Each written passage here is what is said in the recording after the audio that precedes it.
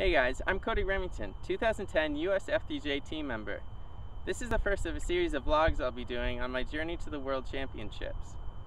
In these vlogs, I hope to be showing you guys my practice techniques, the improvements that happen in between now and the World Championships, and hopefully giving you guys some team updates, both on our fundraising and hopefully at the Worlds I'll be able to give you guys some vlogs there and show you our progress and how we're doing, and hopefully some good footage of some flying.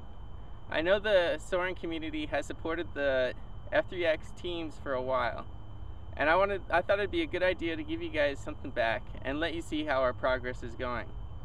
As of now, the team is nearly $10,000 under budget for the F3J World Championships this summer.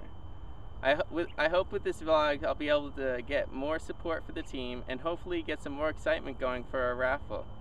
Right now we have a pretty amazing raffle, and you can check it out at faisupport.com, usfaisupport.com.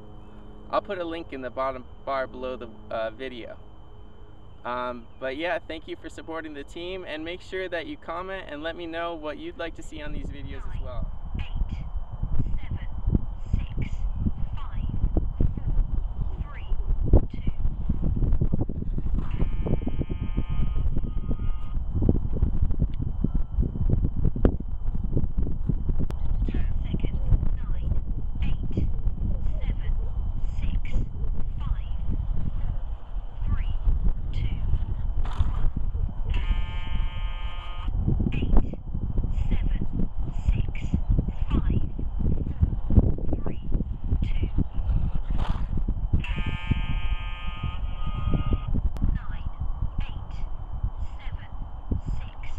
5, 4, 3, 2, 1.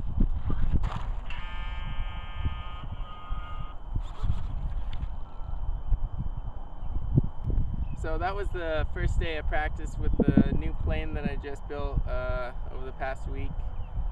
This is another RL. I have two twins of the same plane. They both weigh about the same, got them set up the exact same so they're interchangeable. But as you can see from my landings, I'm still getting a little dialed on the plane, still changing a few things and tweaking a few things. So my landings aren't as good as I liked. I was hitting about 98s and 97, 98s most of the time, and then started getting better towards the end when I changed a few things and started getting more comfortable with the plane. I'll keep giving you guys updates on my landing and hopefully get some more good footage from you.